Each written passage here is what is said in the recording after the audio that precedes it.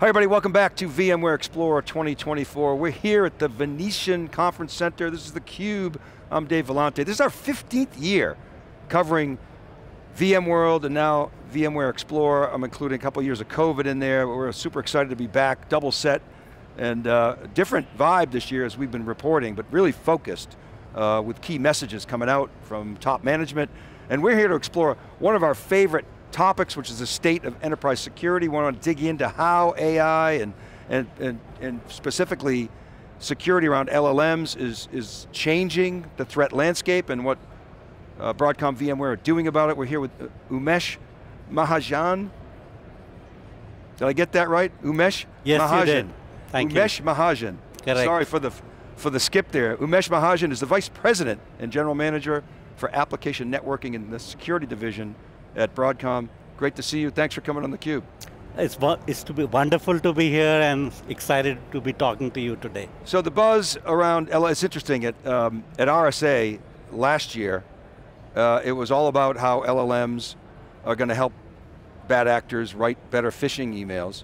This year, the theme flipped and was more focused on, well, actually you have to protect the LLMs and make sure that they're not exposures.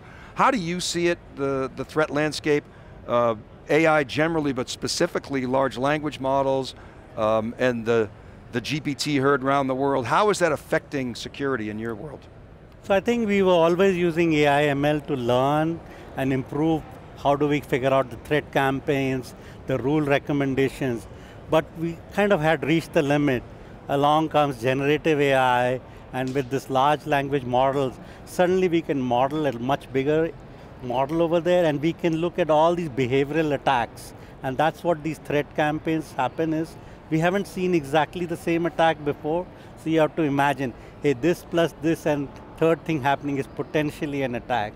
So now we can model them better, we can reduce the number of threat alerts. If we generate 500 alerts for the SOC analyst, he or she may not be able to keep up with them. But if we just give them 5 or 10, give them the context, hey, this is the threat campaign that's happening along with these alerts, then they can ask the co-pilot, which we'll have, a chat box over there, hey, I think this is a real alert, I agree looking at the context, but now how shall I protect against it? And there itself we will suggest, these are the security remediation policies, you can click on them if you like them, and they'll get enforced. So that somehow you're protecting the last part of the ransomware attack. So you're directly affecting the SOC analyst experience in that example that you just gave. Which is and let's say it's the virtualization guy who's running it. Yeah. Because the SOC analyst is not. The SOC analyst definitely.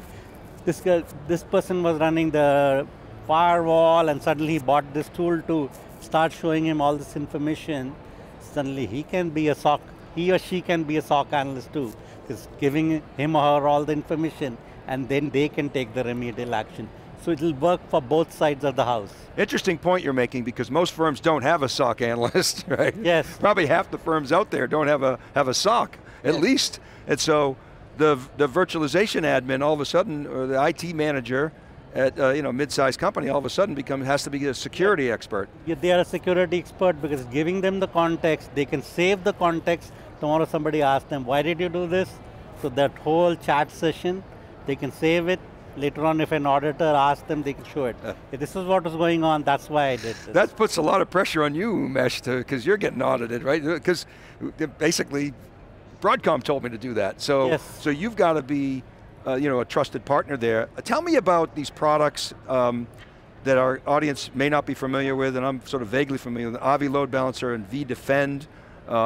What do they do? How do they fit into the whole network security stack? Okay, so when it comes to network security, that's what vDefend is, right? We have two products over there, the distributed firewall, which is an excellent product for lateral security and microsegmentation. It prevents the lateral movement. We've had that for a decade, widely deployed by our customers. We keep improving it. And the other second product is advanced threat protection. There we have malware and ransomware detection and prevention. IDS IPS, NT-NDR, and then both these products we kind of surround it with our security intelligence, where we have real-time visibility, real-time analytics, shows what is an application? We think this is an application, but why is it talking to these other guys? These are all attacks happening or something incorrect. So lock down your application with these rules and cut off these other connections which are happening. Why is suddenly exporting these things for no rhyme or reason? Or what happened over here? So what we've done is we built an entire security stack with secure visibility, firewalling, and threat prevention. It's one integrated stack, but that gives us the power, like we're not buying security products from multiple vendors trying to stitch them together. It's all one integrated stack, one management policy layer, one UI. It comes in very nicely together, and by having it integrated, you can't let things get in. When you have multiple products, human is integrating them, maybe you're using Splunk to do something, but in between attacks get through. So in our case, you have the full integrated stack, and it gives you comprehensive lateral security for your normal attacks, separation, and your malware and your ransomware. And that makes it very powerful. Yeah, so what you're describing, well, first of all, a lot of seams in those, when you cobble together multiple tools from multiple vendors, and if and when they do get in, you're shutting down the lateral movement. Yes. Sorry, you're fencing that off. Yes. And then you can take remedial action. Yeah, I action. went to like a Gartner summit, security summit in June. They showed what is it for the entire ransomware lifecycle for networking. Right. And we have all the pieces over there, right? You need micro-segmentation, threat prevention. They all need to work together. One needs to feed into the other tool so that there is a, you've closed all the gaps, and that's what we are doing. You referenced, I think, a coming co-pilot. We have been writing a lot about this. I mean, a lot of, we call them sometimes agents. We talk about the agentic, AI movement, multiple agents working together on behalf of humans. Security is obviously a great use case for this, to have as much automation as possible, at least if it's trusted automation. So tell me about the co-pilot as part of, I guess it's part of vDefend. Yes. Where are we at with that? What is it? When can I get it? Give us the details. So we have two co-pilots in the security area. One is with this advanced security, right? NTA, NDR, so the SOC analyst. So that's the one which is going to reduce the alerts and will give you the context and will let you figure out how you should prevent the attacks from happening. The other co-pilot we are working is for the security operators. They want to know is, how do I deploy micro-segmentation in this area? Or how do I deploy IDS, IPS? Instead of reading all our documentation and watching all our YouTube videos, they can ask the chat box and tell them immediately. Second is day 2.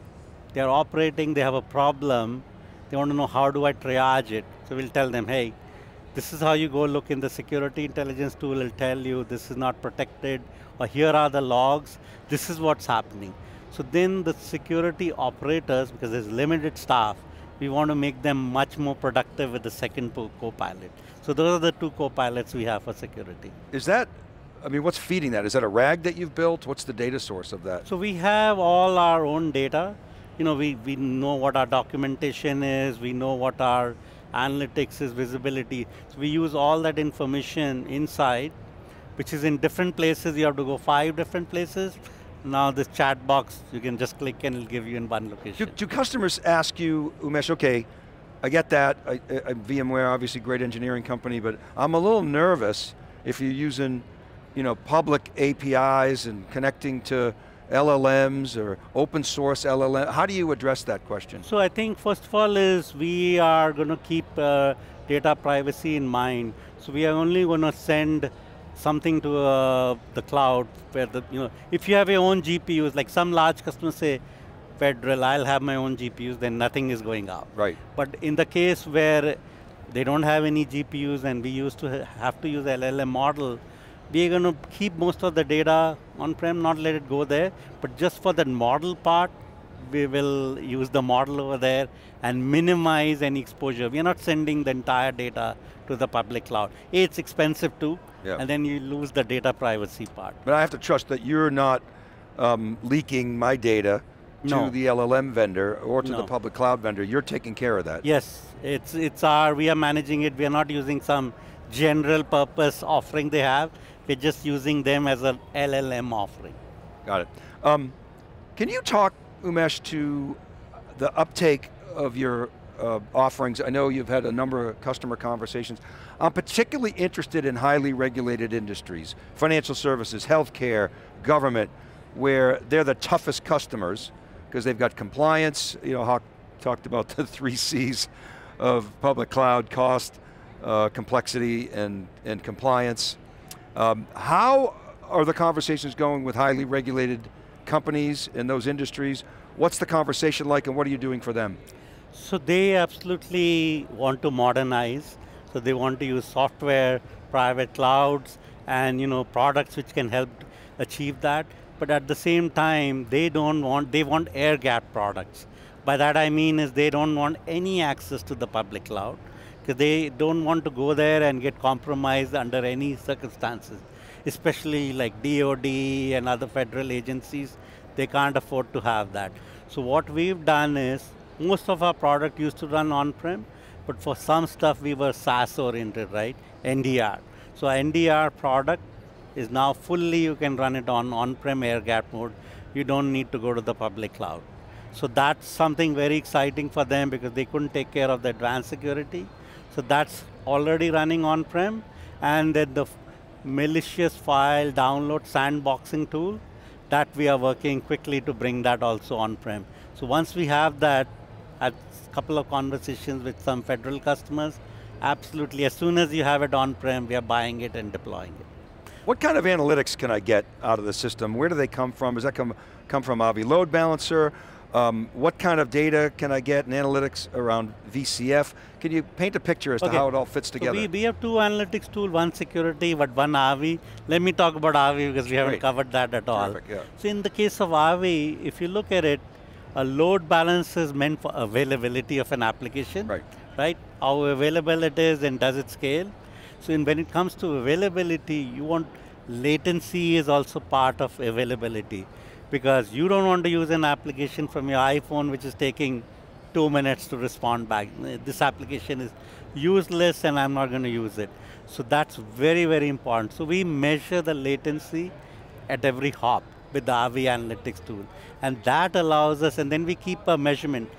Hey, normally for the last year, this was your latency at every hop, but today for whatever reason, the latency between the server and the load balancer is up 4 times. Something is wrong over here, so you need to go look at, did you upgrade the application, did you change the server, or did you put too much loads on the server? Then you can troubleshoot from there, and we pull in data from vSphere, what's happening on the server itself. We have our own data, proxy, because proxy can look at every packet, what's going on, what is the round trip time. So we combine all this valuable data, and we have networking data from NSX. We combine all these 3 varieties of data, we can compute the latency. And we have a time series, meaning we know what happened last month, what's happening today. Something's gone up, then we'll tell you, we suspect this is what's changed, now go look at it and go fix it. And in load balancing, availability, the faster you can fix the problem, more availability the application has. So our operators really love this tool, and it comes in free with our Avi Load Balancer. Makes sense. Now, if I'm a developer, I might like to take some of that function from Avi Load Balancer, at least the benefits of that, and add value upstream. Do you have, what kind of integration do you have, or is there integration with Tanzu? So with Tanzu, what we have is, they need load balancing, right? So we integrated with the Bosch part of the load balance. Bosch is their equivalent of Kubernetes. So we integrated with that to provide load balancing for tasks, the Tanzu offering. So that works very well, because that's also software product, software load balancer, integrates nicely, and then we provide all the analytics, same thing, for the Tanzu environment. So if they use a F5 or some other vendor's product, they will not get the same speed at how you set it up and let their developers use it. And secondly, you won't get the analytics and visibility information I talked about. So once we integrate with Tanzu, we can provide all that information and make that whole offering much more useful to the end customer. And these are, I call them micro SKUs, right? I mean, I know there's 4 big ones, 8,000 down to 4, but then you've got some sort of add-ons. This is part of the add-on, right? Can you explain that? These are part of the add-on, because as customers are deploying VCF, they need security, lateral security, and they need load balancing. So not only are our products fit the virtual private cloud kind of architecture, software defined, but they are completely plug and play with VCF. So we are able to pull information out like no other vendor and seamless integration.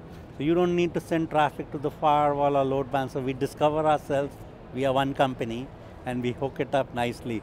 It's completely seamless plug and play, and it's managed from the same console.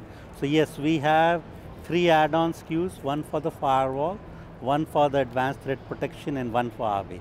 We used to have a lot of SKUs, some 75 SKUs, we reduced it to 3. Okay, got it. So consistent with Hock's mandate, I'll call it, not even vision, it's a mandate. Let's look ahead. A year from now, if we're at VMware Explorer 2025, I hope theCUBE is here. What do you want to be able to say a year from now that you're not able to say today? So I want to make sure that the journey we are on, to provide our VCF customers security and load balancing, that we have much more traction. They feel that our products are not only fit in the right architecture, but they are best of breed for them, right?